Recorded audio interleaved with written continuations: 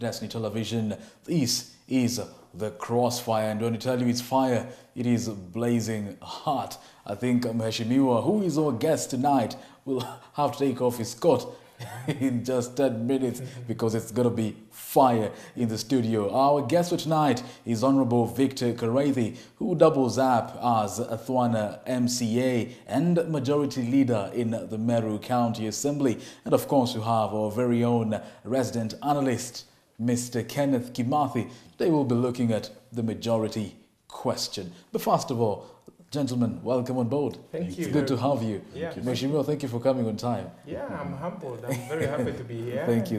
Glad to have you. Yeah. Mr. Kimathi, Yes. welcome. Thank you, sir. Thank you so much. First of all, Mr. Honorable Victor Kareithi, you know you make politics look so easy. You're soft-spoken. You don't riot a lot. You make it look so easy. I don't hear you fighting in words a lot. You make it look so easy. First, where did it all start? Were you a politician ever since time memorial? No, actually, I wouldn't consider myself as having been too political, or in my early life. I studied at Moi University, did tourism and wildlife management, and worked in an elephant orphanage, David Sheldrick Wildlife Trust. Got an opportunity to go out to the US, did a little work there, made new friends, came back.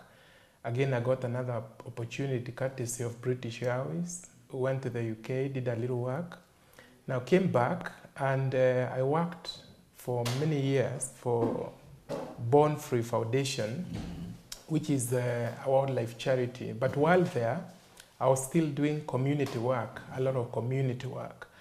And, I got very interested in, the politics around and felt that at some point I would want to actually sit in a table where resources are shared. And that was my interest. I mean, that's why I got really interested in running for a political seat. But to be fair, my dad was a councillor. So I think County. Yes, well in Nyambene, in the defunct Nyambene County Council, he was actually the vice chairman not too long ago, and I'm told some of my ancestors may have had something to do with leadership. Yes. So I've been very keen to not just be a politician really, but to actually lead and make a difference. So I try to remain as calm as possible. Politics is very emotive. People have divergent views, but somehow we are able to navigate. And so far, not too bad. Not too bad. Not too bad, I can yes. tell you, not too Yes. bad. Mr. Kareithi, we've seen you on the forefront, and especially now that you're a majority leader, did it just come like that?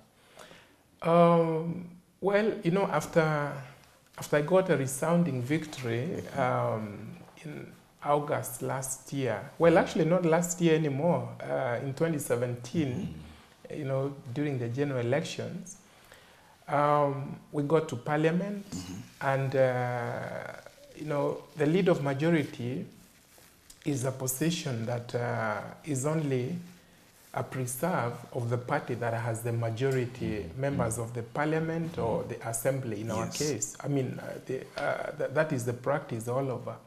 So when we got to our Parliament here in Meru, several people had some interest in the position. And luckily, I had a good rapport with several members of the County Assembly and the Governor and the other leaders of Jubilee.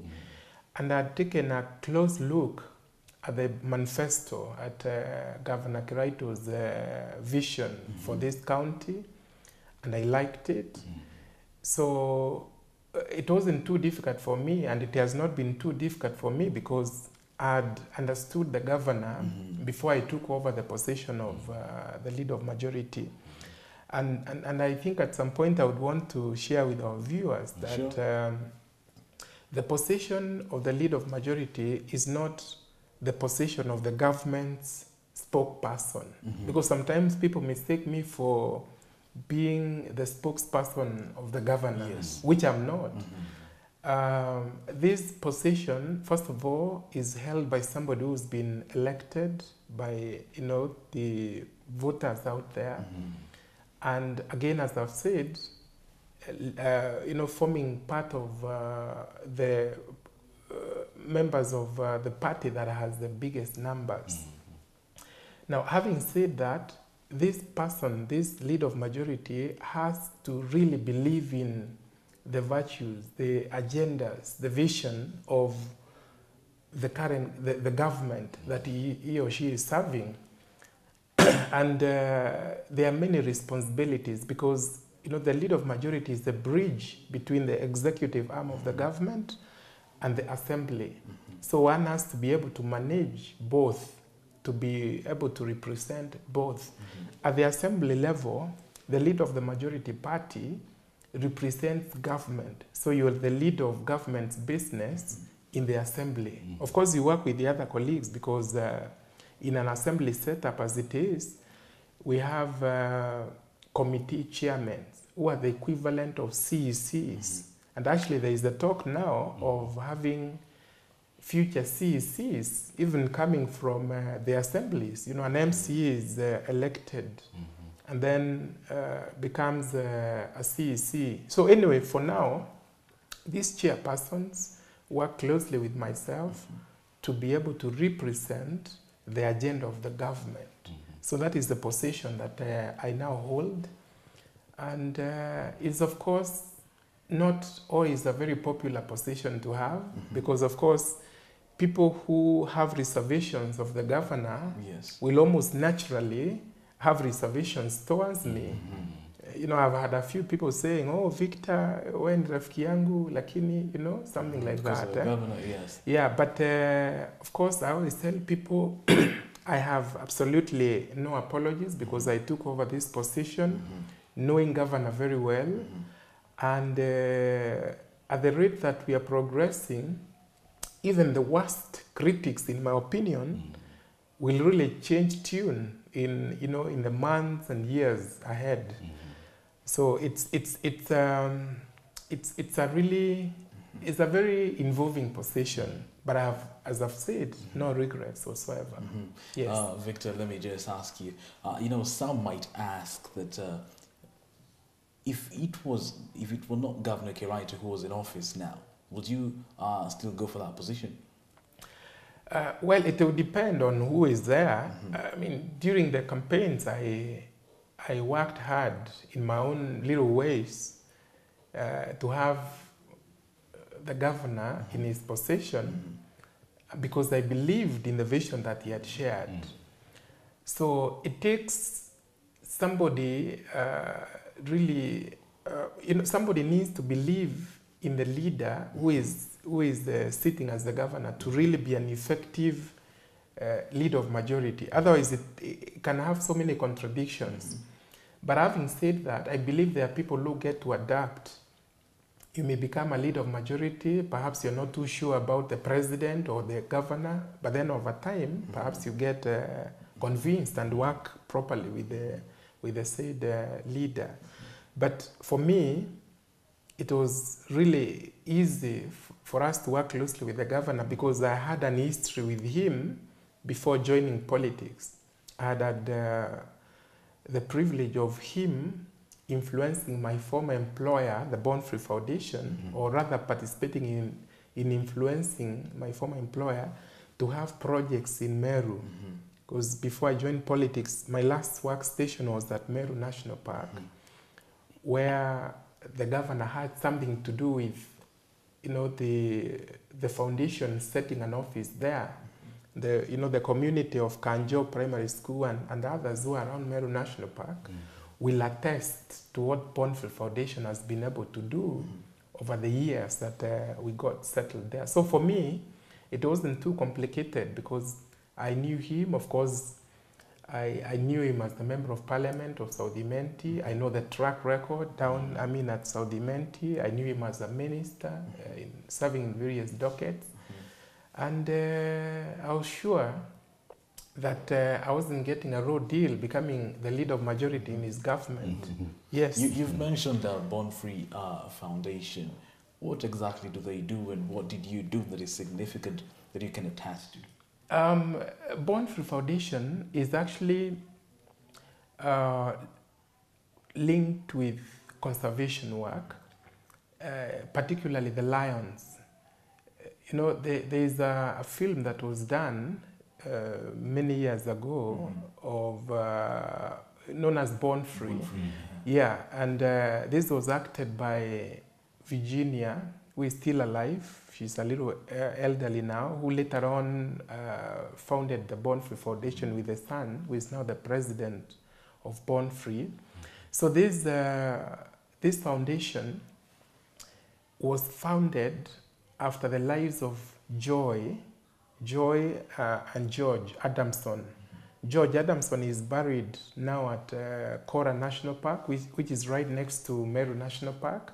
And as I've said, those who acted the roles of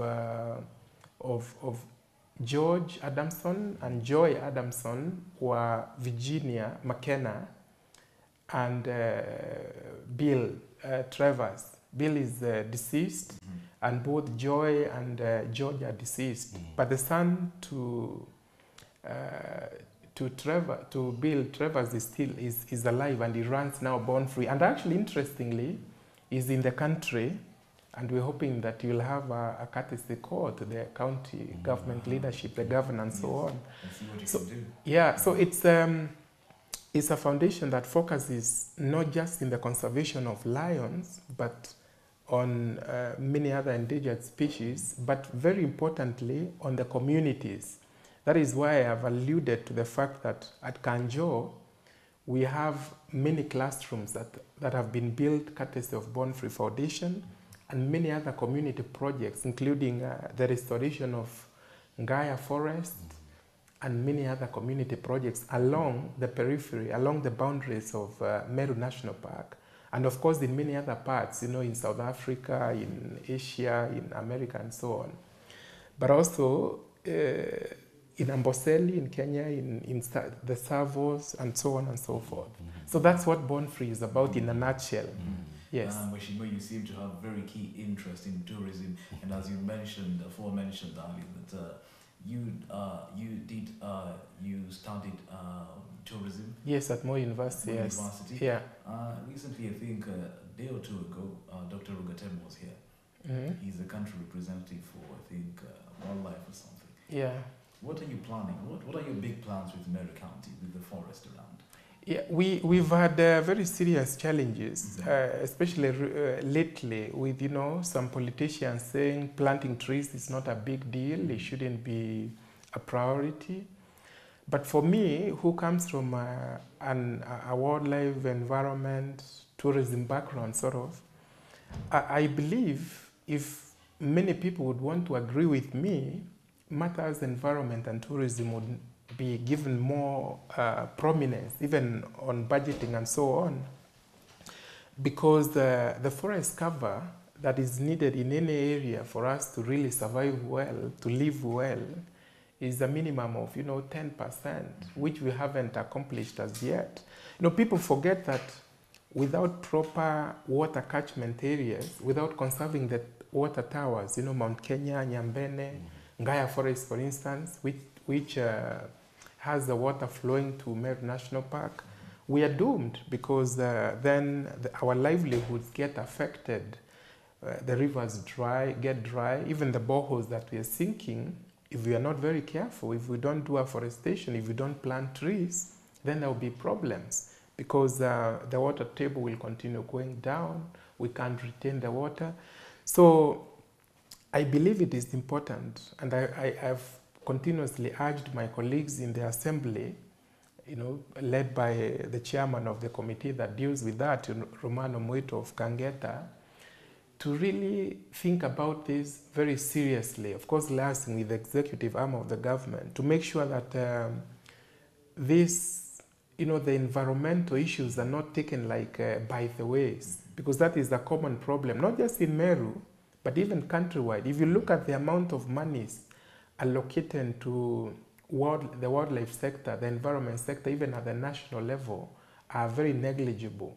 I think in the last budget, when we had we were working with a budget of over 10 billion, the environment docket may have gotten less than 100 million shillings overall, which includes everything, you know, cleaning, planting trees, and it's not good. About 1%. Well, yeah, it's something that is worrying, as I've mentioned, but that is we are hoping to have changes around because failure to adhering to these very minimal requirements, the consequences that people will pay in 5, 10, 50 years, 100 years will be drastic. We'll have deserts, we'll have people with no water, we'll have people with no food, and so on and so forth. So we are doing our bit. Of course, it's not a very popular thing to talk about. People like, very quick things, things that they can lay their hands on, fix the roads, build hospital quickly, build classrooms, things that they can, associate with, especially for us who are in politics. You are sometimes forced to shelve some of these issues and play to the gallery, try to really do things that most people identify with. But gradually we are trying to educate our people, to sensitize them so that they understand that some of these other things that don't appear to make a lot of sense now will actually make sense as we progress. And that also reminds me of the fact that so many people don't even believe in planning. I remember the last 1 year, during the first 1 year of being in government, the governor spent quite a bit of time having committees, making a lot of plans, so that then it would be easier for the progress to actually, get in place. But so many people are complaining, they're saying, let's see action without planning. Let me tell you this. Meru, for instance, have had a very serious problem of planning. And that's why we passed a law, that establishes a municipality. We are focusing so much on empowering the special planning because the greatest problem we have in Meru, in Kenya, in Africa is, as I've said, lack of planning. If you go to Hong Kong, for instance, you hear people talking of cities that were planned over 1,000 years ago, over 1,000 years. All people do is just perfect some of these plans. But go down to our villages and tell people you want to have a road that is 30 feet wide.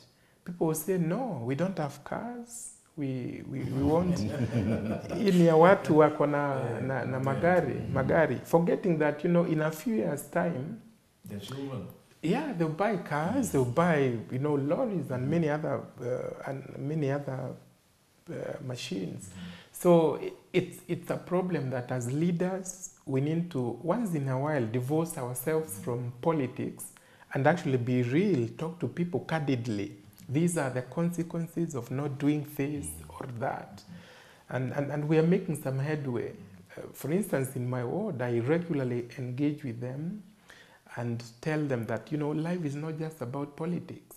We can balance, we can play a little politics and do a lot more development than politics. Yeah, so that needs to be going around all over, not just in Athwana, which I represent, but in all the 45 wards and beyond. Yeah. Thank you very much. Mr. Kimathi, still keen on tourism because that is Honorable Karithi's forte of nation. Human-wildlife conflict. We've seen Meru is rich with resources, especially wildlife, and has a population quite substantial. And we've seen cases where either elephants have killed people, people have killed elephants. What would you tell Victor Kareithi here before we sit with Bonfrey and the governor tomorrow to have such discussions? What would you tell them? Okay, on where I come from, that is around here municipality. Yes. I think people-wildlife conflict is like a thing that has been solved already because of the fence, the electric fence, and I believe it has costed bees quite an amount. But then I don't know about your place, Mheshimiwa, the Mulika place and all that. I don't know if they have fenced that place or how is it managed? How is conflict managed between wildlife and people there? Okay, first I always telling people that wildlife was there, has been there before us. Actually, I think even when you read the creation story, it's likely that animals, I don't know, were people there before animals or animals were there? Yes, exactly. That's what I wanted you to confirm. Human beings came after animals. All animals were created and then human beings, you're there. Now, we don't realize that. We, of course, naturally, we of course want to dominate. We are more intelligent, we have all manner of sophisticated things all around us. And yeah, authority by God. Yeah, of course, God gave us authority. Now, when we appreciate that we are more intelligent than the animals, then it follows that we need to manage these animals, not necessarily to kill them. That's why we have the ability to reason and know that we need to have national parks, we have to fence them, we have to have a way of minimizing the contact between these wild animals and the people. And I must appreciate the fact that one of the organizations that I worked for, the David Sheldrick Wildlife Trust, the Mount Kenya Trust, which is run by Susie Weeks, just around Timawa Nanyuki, the Rhino Ark, and other players have been instrumental, and of course Kenya Wildlife Service, the parastatal that deals with wildlife matters in Kenya, have been instrumental in having an effective fence around the Imenti forest, and that has significantly reduced the conflicts. Having said that, a lot more needs to be done. It's impossible to fence everywhere where animals pass through. It isn't easy at all. And these electric fences cost enormous amounts of money. So it's a challenge that requires continuous approaches by all stakeholders. For instance, when you provide water, enough water, like you have water within the forest, you sink some holes for the animals to get water, you minimize the urge of these animals wanting to venture out of the forest, to disturb people. When you minimize the issue of venturing into the forest to log, to destroy the habitat, to cut down the trees, then you're effectively minimizing the human-wildlife conflict. Because what happens is that, people go all the way to the Mount Kenya forest, some even get to the parks, some either wanting to poach, others wanting to cut down trees, and in the process, they create disharmony in those areas. So the animals are disturbed, and then, they get to disturb the people. From there. So it's a challenge, of course, and you cannot get quick fixes. You have to continue working with it, and hopefully there can be a balance. But it's a shame, really, that people lose lives. It's really sad that people get injured. I was watching news the other day, somebody in Tharaka was hurt by a crocodile. People get bitten by snakes. But the government has a policy that, of course, helps with compensation, like when people's goats and cows are eaten by leopards or lions. There's that whole act that deals with that. Of course, it requires a lot of public sensitization so that people can get to know about these things. Yes. Mheshimiwa, after the assembly resumed work from a very long recess, I believe you guys had a good time. You said there will be a lot of heat when you resume. Yes. What did you mean? First of all, I have to correct you. When members of the county assembly or the parliament goes for recess, they don't necessarily go for holidays. You don't go for vacation? No, not necessarily. Well, of course, one can get a little time, some time with their family. We have our families, which is very important. But anyway, during the recess, we also spend a lot of time with the people who elected us, our bosses, you know, in our wards. Yeah. So a lot normally happens during the recess, interacting with the people back there. Now, when we resumed, of course, this is the third session of the life of this parliament. And it's very clear that the members of the county assembly, especially those who were voted in for the first time, have gained even more experience. They've been at it now for quite a bit of time, and they know exactly more than ever before their role of legislation, oversight, and representation. So I was alluding to the fact that the members of the County Assembly of Meru during this session will not spare any effort in making sure that these three roles that are spelled out properly in our constitution are properly executed. And there had been some complaints of laxities in some departments where, you know, some people have been said not to be effective in the roles that they have been given. And we were clearly stating that it will be not business as usual.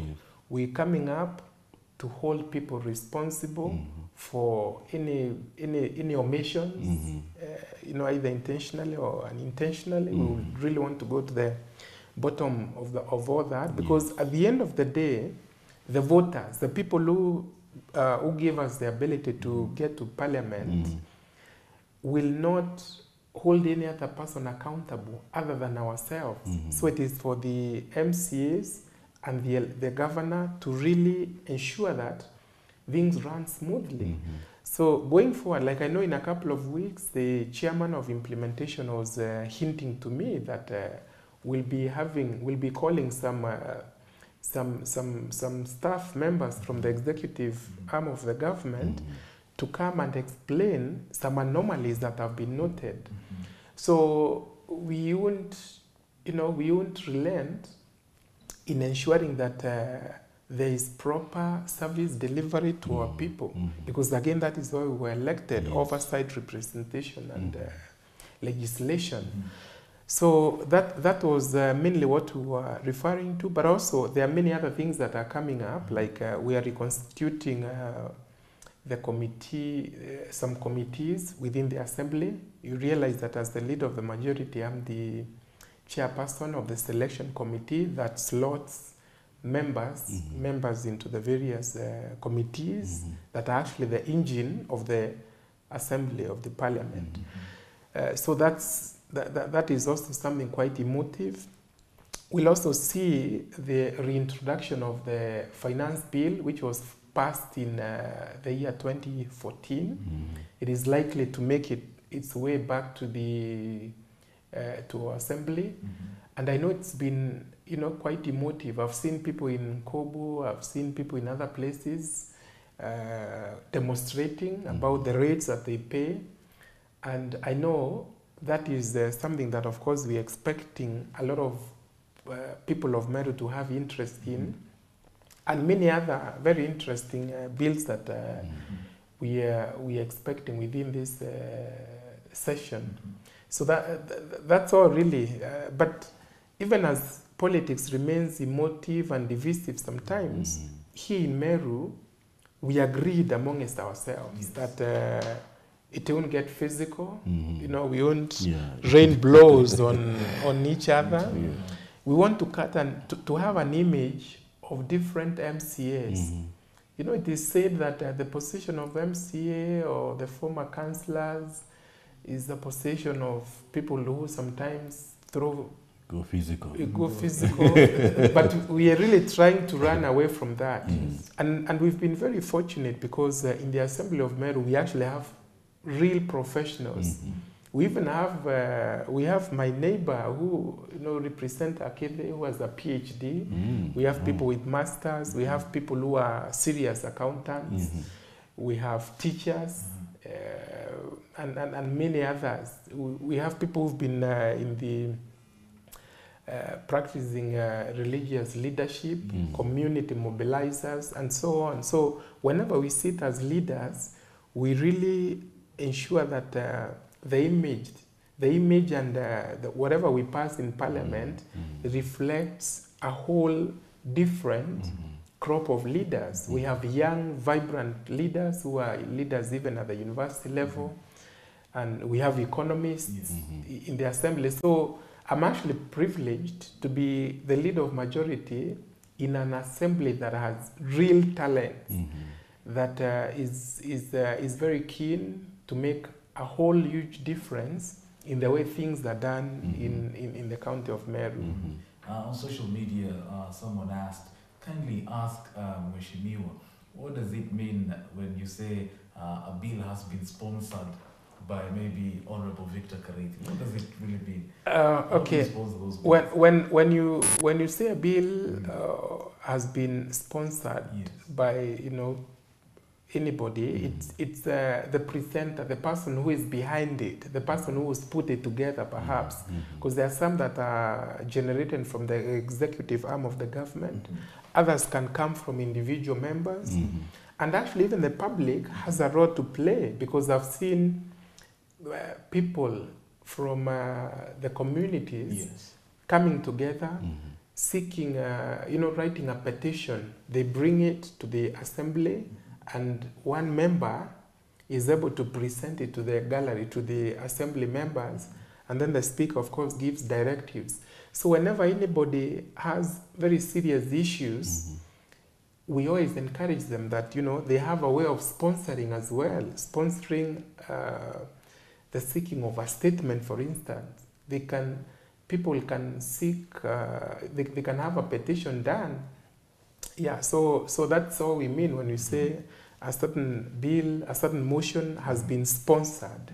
But it's not money, it's not about money. It's not the sponsor people talk about. It has nothing to do with money. Yeah. Mr. Kimathi, what do you think? Your niche is analysis. The previous regime of MCAs and this regime of MCAs. How would you go about them? What do you think about the two? How would you compare them? Well, I think the current regime, as Mheshimiwa said, it has a couple of sober heads. What is that? Are you saying? Not to insinuate that the other regime. Let's not say that. Okay. Let me continue. At least the way they approach issues, okay, and there are people that have come with a focus, okay, and there are people that seem to be knowing what they came to do for their people at home, back at home. Let me not say about the former one. Let me talk about this one, okay? From a layman's point of view, because I've not been in the assembly, but what I read, what I see, and what I hear them even in the news talking about, I think at least there are people that can sit down and strategize. A disagreement notwithstanding, because everybody has his own opinions. But at least I think there are people that can sit and talk. If you can go against the grain, then I think in this county assembly, you should be very strong. Yes. So I think these guys know what they came to do. But let's judge them on the last race now. It's too early. Yeah, it's too early to judge. All right. Yes. Mheshimiwa. Yes. Tigania West. Yes. You're tough. Yes. Is hunger stricken. Yes. As it's reported. What measures is the Assembly taking to ensure that the situation does not get out of hand? Very good question. As you said, I come from Tigania West. Actually, a Thorn Award, which I represent, is the biggest ward, out of the 5 that we have in Tigania West, at least in terms of the land, the land mass. And most of it is actually semi-arid. And indeed, even some of the other wards within Tigania West are semi-arid. Now, we have a very serious problem with water. It's a huge problem in Tigania West. And without jumping the gun, because we've before we got on air, we were talking about some demonstration that we had in our backyard. The central government, just like the county government, appreciates that Tigania West has a very serious water deficit. And that is why in 2016, the national government gave 152 million shillings for irrigation, actually within my ward primarily, for a project known as Kingerwa, to try and make people less relief dependent, or actually even not relief food reliant at all. But unfortunately, some crocodiles, well, actually, I think it's even demeaning for a crocodile. I think some thieves squandered the 152 million shillings. Yeah, well alleged, because we are yet to actually understand how 152 million shillings was spent, and there isn't water within the area that was meant to benefit. But anyway, that aside, as a leader, I have made a very deliberate effort to ensure that out of the resources that are located within my ward, a lot of it goes towards water provision. Because you see, with a ward that is water deficient, of course, food will always become a problem, because the rains are not sufficient. We rely on rainfall that we are unfortunately unable to predict anymore. And this reminds me of my earlier point of people not conserving the forests and the catchment areas. These are some of the consequences, global warming and so on.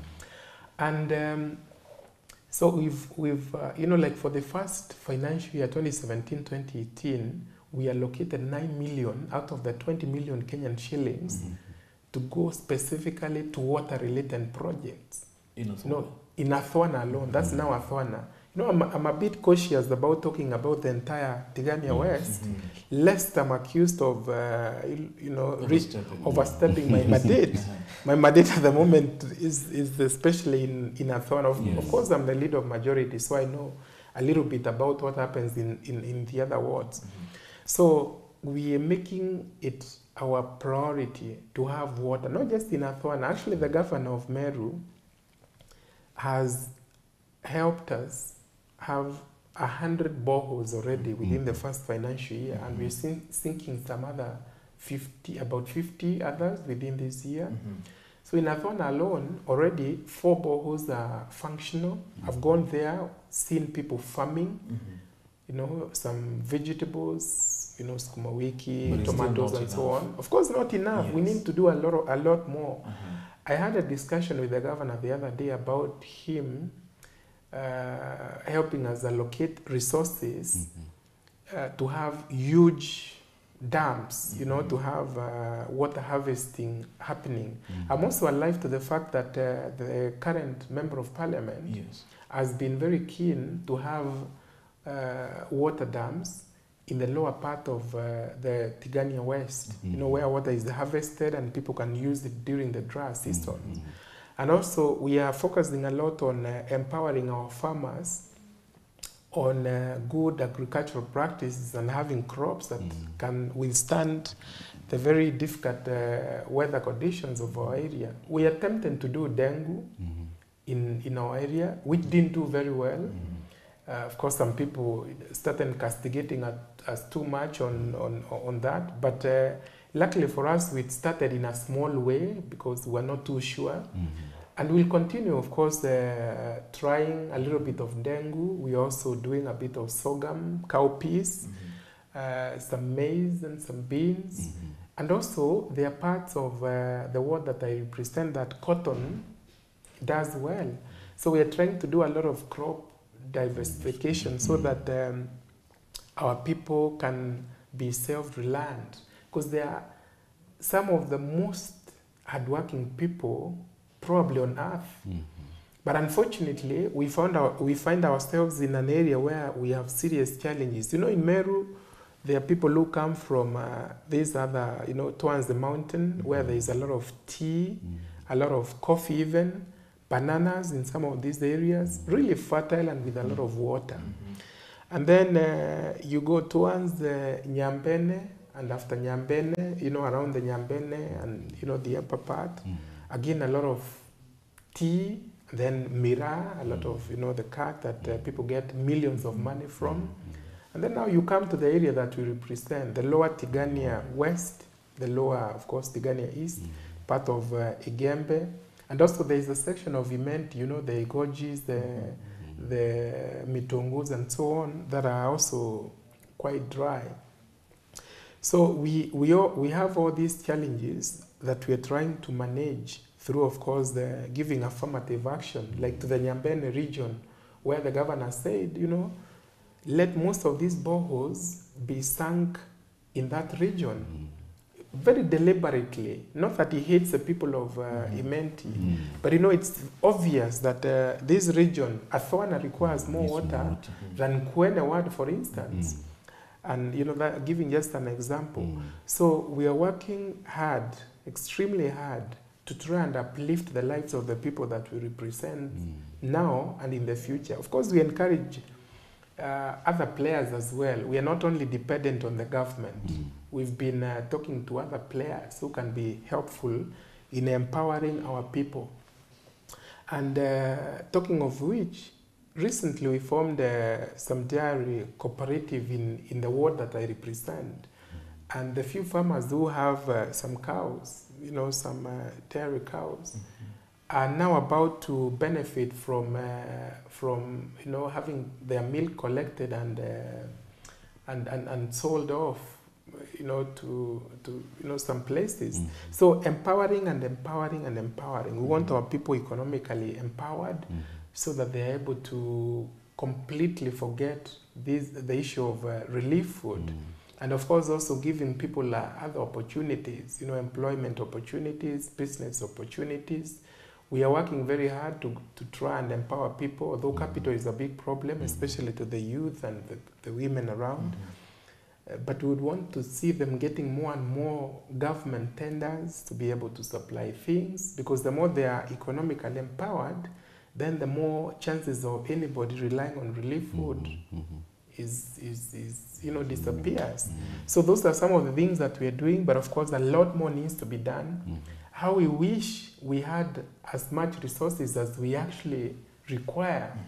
We've been having discussions about not just having the 15%, which we have, the resources coming from the national government, but even 40, 50% even, 60 even, because these counties, as long as corruption is disallowed, can actually completely transform the lives of people. I've seen it myself. I look at my ward and say, oh my, how I wish we could get more and more resources, and of course be accountable for them, and make sure that people are actually getting value for money. So it's something that is doable,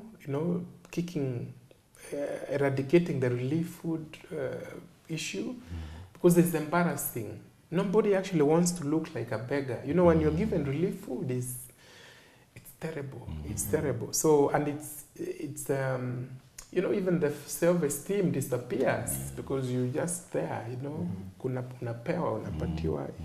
So we will continuously work on that. Of course, the more we get resources, the more we'll be able to knock out this idea of relief food.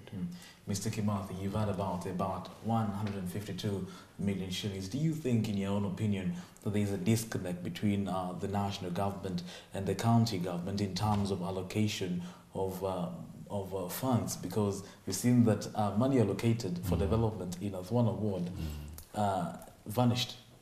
Yet Athwana Ward has a representative who also doubles up as a majority leader in Meru County, but the money vanished. Do you think, in your own opinion, that there's a disconnect between the national and county government? I think there's still a war between the national government and the counties as far as devolving funds are concerned, because counties, even the last time they said they're still undergoing teething problems. But I think these teething problems are caused by lack of sufficient funds. Yes. Okay, they are not teething problems in terms of the government or the county governments not being able to implement projects. Okay, but plans are there, but there is not sufficient money. So I think the national government still withholds too much, and they have so little to do. If you devolve counties, then you should devolve finances to follow. Okay. Thank you. You cannot devolve a function. You cannot devolve a function Yes. and not devolve resources to implement that function. So I think the national government should let it go, and should be left with what is enough for the responsibilities that they have been left with. That said and done, also there is the issue of responsible use of money at the counties. Okay, most of the counties we've seen blatant misuse of resources. Okay, but I thank God for this time round, due to the backlash of Wanjiku's, the MCAs have not been seen going abroad as frequently as they used to the last year. Okay, because you could have seen, you used to see MCAs going outside there and they are paying double allowances, sitting allowances while they are sitting on the aeroplane going somewhere. Yes. So I think you're too mean on. I believe, but I believe the national government should let it go. Should get resources to the counties, and then judge the counties when the counties have sufficient funds. But on the same, is that a clear indication that maybe corruption levels at the county governments are actually lower than corruption levels at the national government? Because 152 million just vanishing like that. no, let me first of all put this into perspective. You know, 152 million that we're talking about, the Kingirwa money, Yes. was given to this project in 2016. I wasn't the leader of majority then. I wasn't elected even. You're not even elected. I wasn't, for no, MCA. because I got elected in 2017, towards the end. Yes. And of course, that one doesn't absorb anybody from all these issues. Whether you are national government or county government, people need to be accountable. And in any case, and this is what even our governor tells people, the masses out there, the Wanjiku, the person down at the grassroots, that woman, that man, that young man, everybody wants services. It doesn't matter whether it's the national government, whether it's the county government, all people want are services. When you cross through a bridge, it doesn't matter. All you want is a bridge. You need good roads, you need schools, and so on. And luckily, because of perhaps the close working relationship between the county government and the national government, at least in the case of Meru, I've personally experienced it even at the local level. I work very closely with the DCC of Tigania West, very closely, the ACC, the chiefs, the assistant chiefs, because, we sit together and reason out and say, these are the same people that we are serving. So I think the whole idea should be try to minimize that gap between the county government and the national government. And I think it is also envisioned in the constitution itself. Whereas there are two layers of government, it doesn't disallow members to work closely together. And for the counties that actually have had an harmonious way of doing things, then the ripple effect to the masses has been immense. We've seen our governor coming, jointly with various ministers. The president has come here several times. And I think if we sustain that, then this dream of making Meru even greater will be realized faster than we may realize. We may have anticipated. So the emphasis should, of course, as he's saying, should be to have more and more resources brought from Nairobi. We don't know what a whole close to 80% of the money, or even more of the resources, is doing in Nairobi. We need to see more monies devolved, because water is a devolved function. We need to see more resources devolved, because health, which is very key, is a devolved function. We need to see more resources devolved because agriculture, which is the backbone, or at least is supposed to be the backbone of our society, is devolved, and so on and so forth.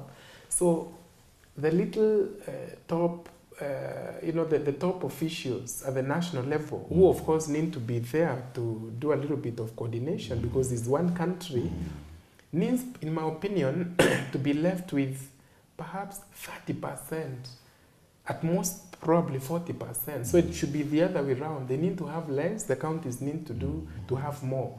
But of course, capacity needs to be built so that we have proper investigative systems. In case somebody squanders monies for the public, they are held accountable. Because we don't want to again devolve corruption. You have people, playing all manner of games with people's money, So we would want a situation where money, yes, is devolved, but not the corruption element. And that is what we've been advocating for. Even the push of a referendum, which people are talking about a lot, in my opinion, should revolve a lot more about having structures that make people even more accountable, and importantly, having having resources coming to where it matters most in the 47 counties.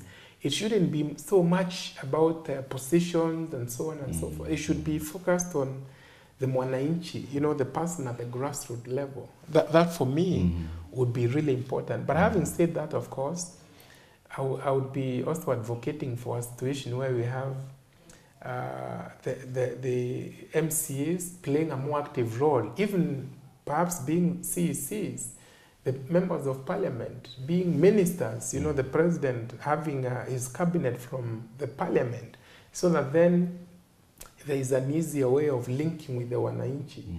I was telling somebody the other day when the CS, who I respect of course, when the CS Education, Amina Mohammed, said, the help student need to be arrested who've not paid the loans, I was like, is this for real?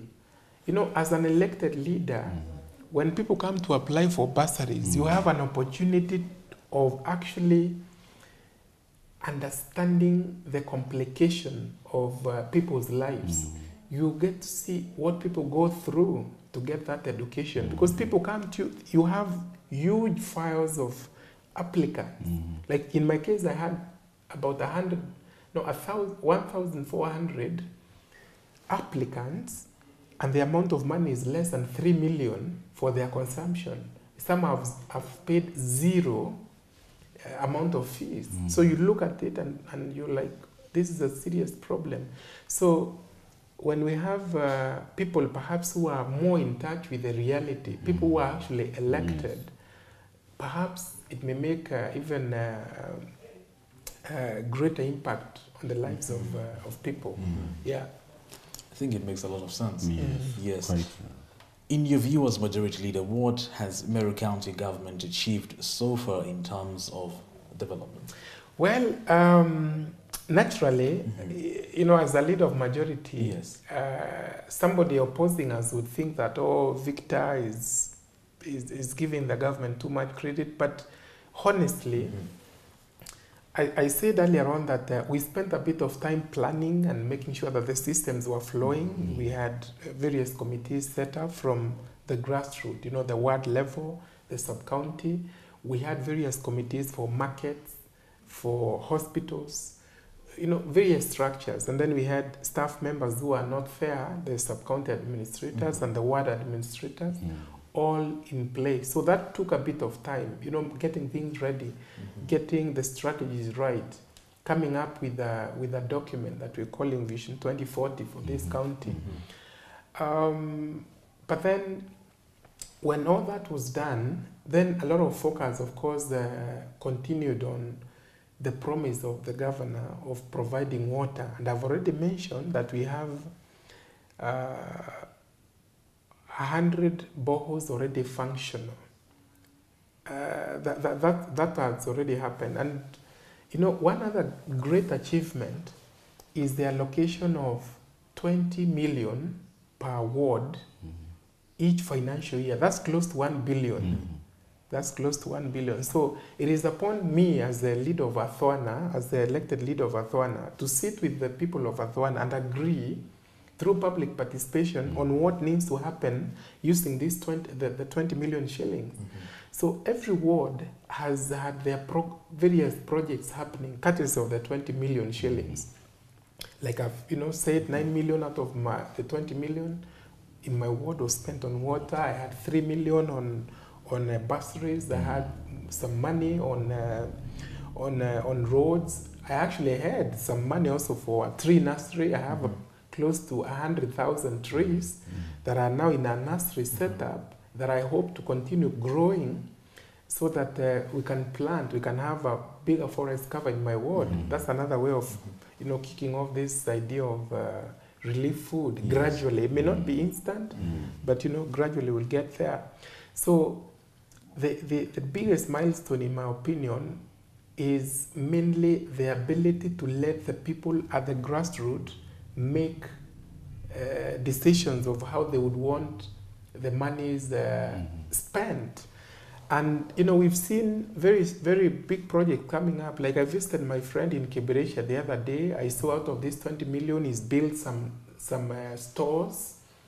I've gone to Natho where one of my colleagues there represents, Motora,